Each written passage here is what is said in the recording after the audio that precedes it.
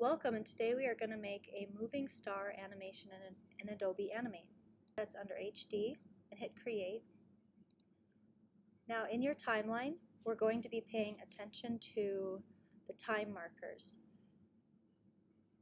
So what that means is I want you to just notice that we're going to be only working in the 1 second mark. We'll be building another animation in the 5 second mark, adding to our animation in the 10-second mark, 15-second mark, and 20-second mark, and so forth.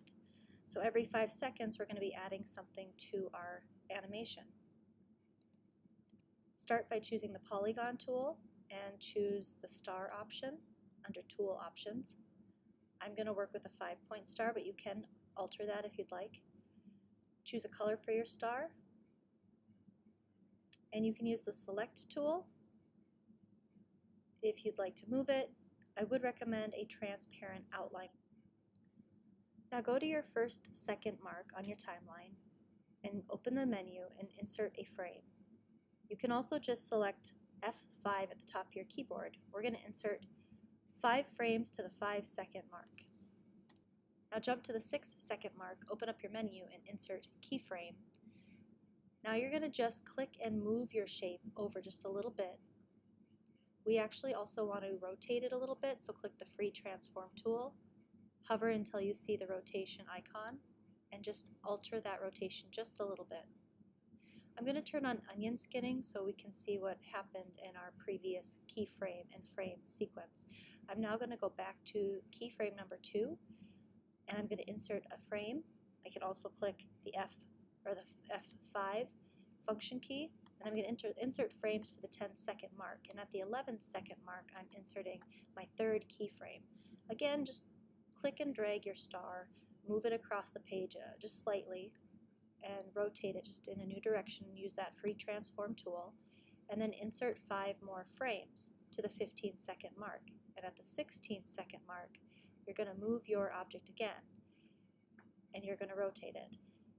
So every 5 seconds you're showing just a slight movement and a slight rotation to your object. I'm repeating this step, adding a keyframe every 5 seconds, moving my object slightly and rotating it, and then adding 5 frames, then inserting a keyframe. And I'm going to continue this process until I reach the opposite side of my stage. So we started on the left side and we are slowly moving over towards the right side. You can choose the direction that you move your object in. Just don't move your object too far away from the previous frame that it was in. If you keep your onion skinning on, you'll be able to see where you started, and you'll be able to see how far it is that you need to move. This process of inserting a keyframe, moving our object, and then inserting frames will continue, and you'll probably have a 30 to 40 second animation with this process. Once you are done, you're going to save your file, and then you're going to export it as a movie, and you're going to choose the SWF export option. I'm saving it in my animations file on my desktop so I can locate it easily and save it to Google Classroom later.